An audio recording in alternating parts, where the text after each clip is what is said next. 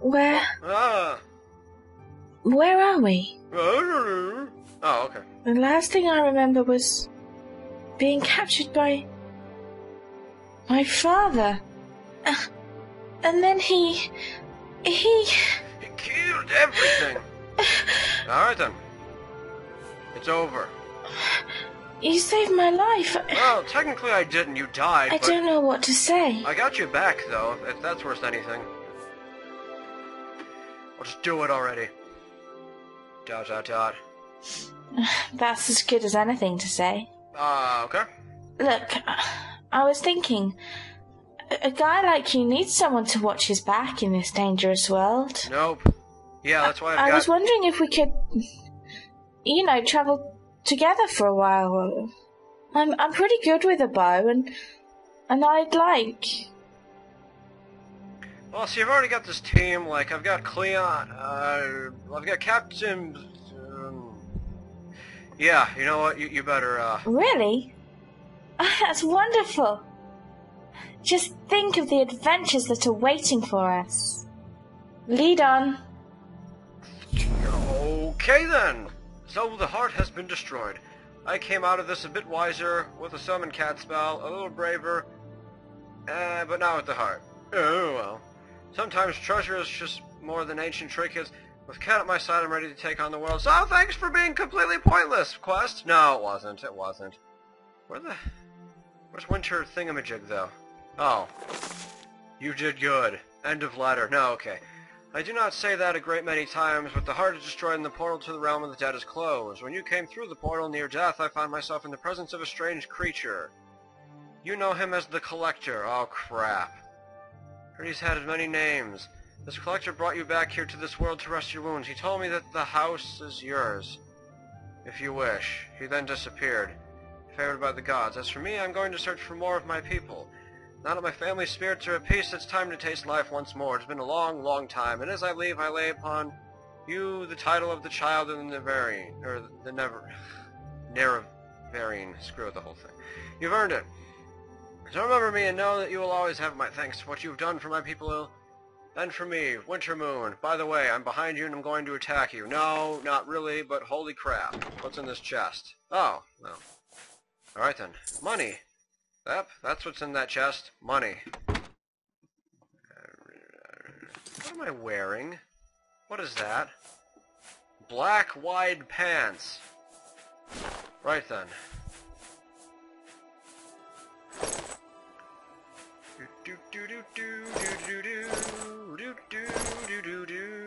Much better. Wait. What the heck's going on with this sword? It like swings. It's like clearly in front of him, and then it disappears behind him. We must investigate this optical illusion. Oh, freaking equip this stupid thing and whatever. Kaji-do. No, okay. Oh. Whatever you need. Are you bound by CM partners now? You are. Kind of. It's not the same thing, but it's pretty darn close. Very well. I'm off then. Where's your other... Yes, my love. Where's your other, stuff?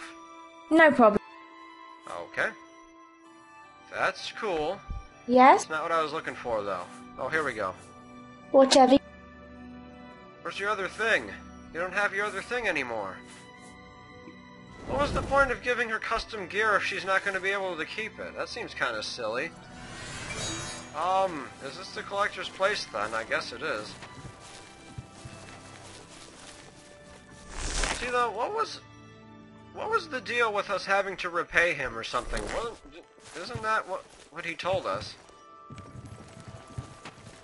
This is a very interesting and unique type of home, though. I'll have to give him that. The baths. The baths. Let's look at the baths.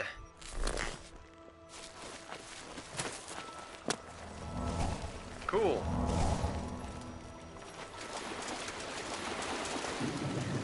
Oh, hey.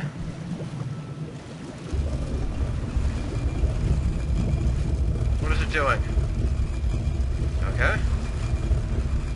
Something up here.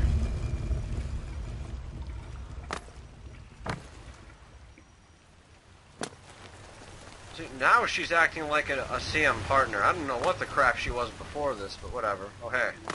Credits. Ah! Ah! Ah! Ah! Oh, well done.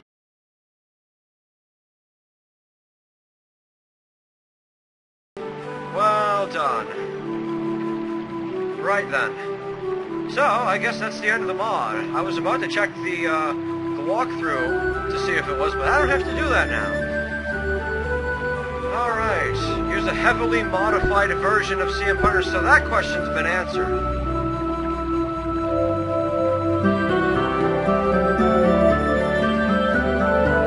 I'm gonna let you guys listen to this because the music seems pretty loud, and then I'll start chiming in with my final say on the... Well, no, I'll just talk now, although you might not be able to hear me. So I'm not gonna do too many important things in this portion of the whatever. Screw it. Hi. No. No, the treasure hunting aspect of this mod was really interesting in my opinion. There were a lot of neat little things about the dungeons that I enjoyed. The dungeons were really well designed and everything, and the difficulty was very much okay. See, like, that dress there, like, what happened to the dress? Where's the dress? Did it just burn up, or... I don't know.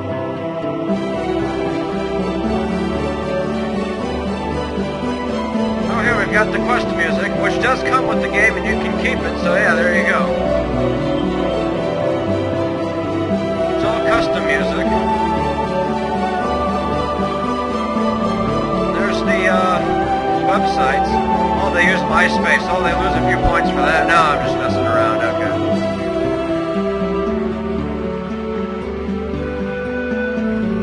It's that guy. Oh, okay.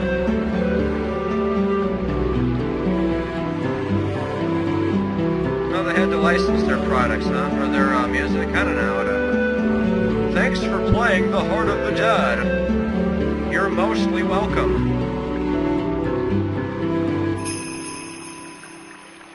Alright then. So with that over, it's time to tear this mod a new one. No, not really. I don't actually have very many problems with it. It did say a heavily modified version of CM Partners. And even the end result here, unless... Oh, hold on. Done. That's going to interest me for a bit here. So let's walk around the house. Yeah, so... Besides the scripting, which ended up not being a problem really because you weren't forced to use the NPCs. How do you get... Oh, there's a route. Okay. Yeah, no, this mod's pretty good, actually. I have to say that I enjoyed it quite a bit. I don't know if you heard me in the credits thing, but as I did say, the treasure hunting aspect of this mod was good, and I really liked the designs of all the dungeons, pretty much. Storage area, I'm guessing. Yep. Oh, the collector left behind some of his booze. My booze! No, okay. StarCraft 2 reference. Okay, anyway. Well, it's my reference, but I said it in StarCraft 2. Don't take my references. Okay, stop it. Stop it. Stop it. Stop it. Okay. I didn't expect to get a home at the end of the mod. That's kind of neat. Of course, the chest has the White King's armor, which I'm guessing is no longer cursed. I don't feel like confirming that right now. I'll just kind of take it for granted that it's not going to be cursed anymore, because it would make sense. Yeah. So, voice acting, custom sounds and everything, custom textures and meshes. Of course, those are all phenomenal. I can't really ignore those, especially Lorcan's armor at the end there. Oh, those freaking Silver Knights are finally back. I wondered where those went. Ow. I really don't want to deal with you. Oops, sorry, cat.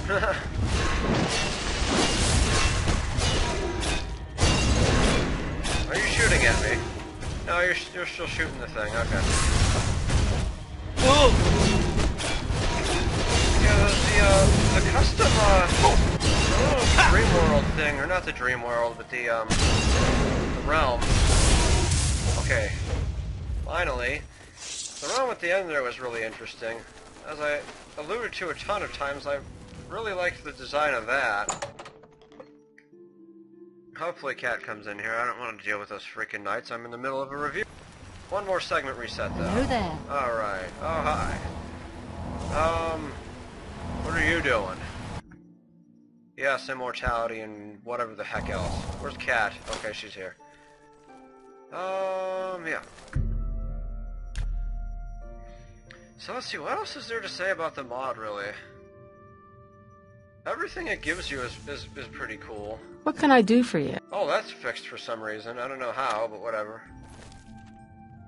Okay. You know. Wait, what? Oh, okay. She was just thinking about me. I caught the end of that. So, what's next, oh fearless leader? I don't know. Hello? Jeff? Please. Storyline, there are some really iffy, weird things about it. Did it crash? Okay, no, it didn't. You're gonna make me fight though, aren't you? Oh. Why? You know, screw this. Alright, it's dead. Forget it. Hello Okay. there. Ugh, let's go someplace quiet. Anyway. So. Stuff. No, okay. Like I said, the storyline was pretty good. There were some kind of confusing things about it, but I don't know. I'm not really that upset about predicting the whole Inar thing. I mean, to be fair, I was kind of messing around with it, but hey, no, that's Captain Blues. Anyway, stop getting sidetracked during the review. And it's still too loud here. There, it's shut off, finally. Oh, man. Yeah, I'm kind of tired. And all the crap that I was kind of having with the NPC scripts and the Winter Moon thing, I don't know what was going on there. I don't know if I hit her too many times in the monastery or what, but I mean, really, come on. That could have at least been done a little better.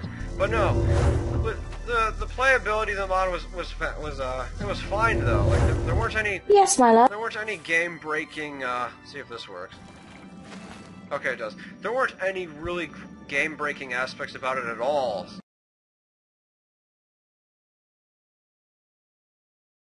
You can easily complete it. The puzzles are really cool, I have to say. Some of the puzzles, they aren't really that obvious, but it kind of makes you think a bit. And you know, they're kind of neat. Slightly Zelda-esque, but that's a good thing. I'm gonna sit on this leopard sofa. Oh yeah. Zealous is styling and profiling now. I don't know. And yeah, let's see. What else is it I want to mention? Player benefits are pretty good. Went over the graphics and the sound already, the voices and everything, that's fine. Custom stuff is fine. Getting the home was a nice surprise, it's good.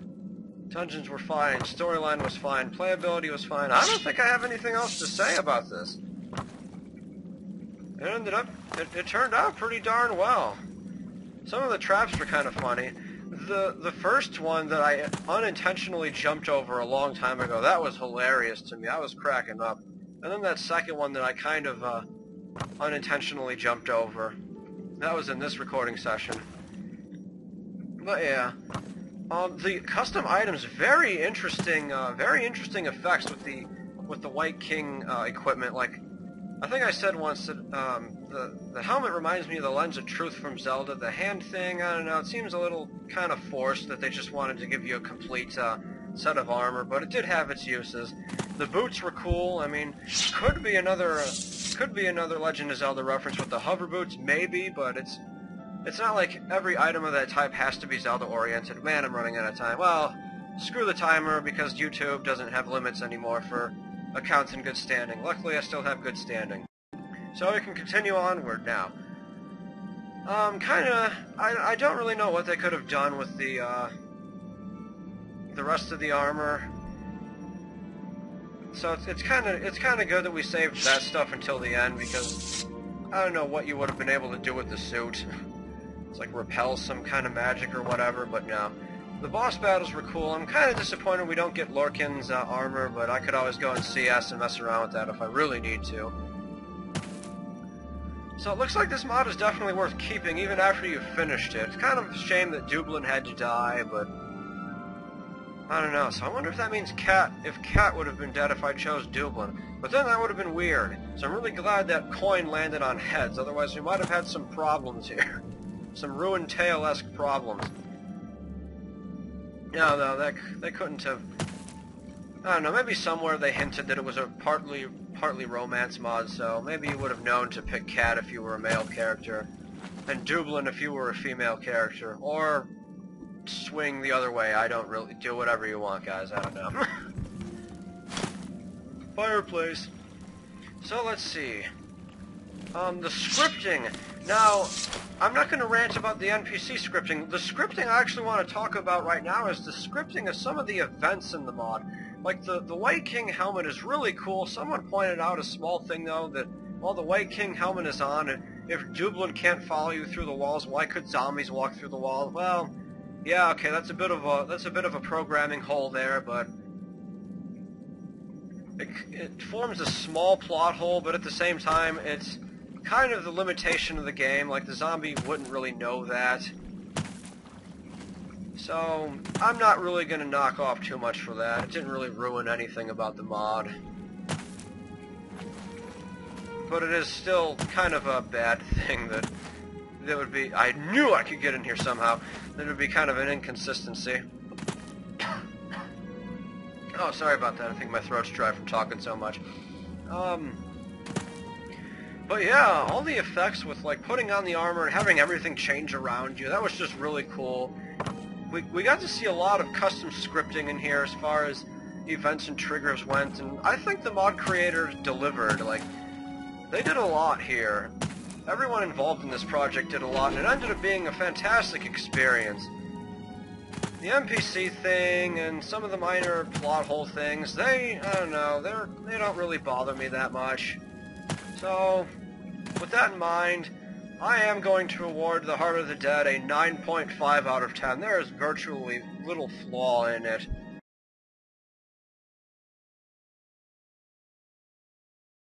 And the flaws that are in it, they aren't worth ignoring the mod completely, and even the effects of the NPC scripts, like I said, they're not overbearing. Not like Mana Marco, where you needed the NPCs for stuff. No, here they did manage to glitch everything. No, not really.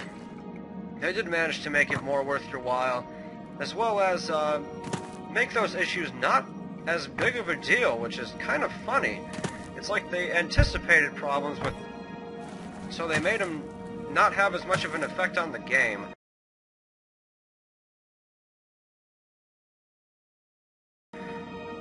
But yeah, I like to see that. So these guys did a great job. 9.5 out of 10.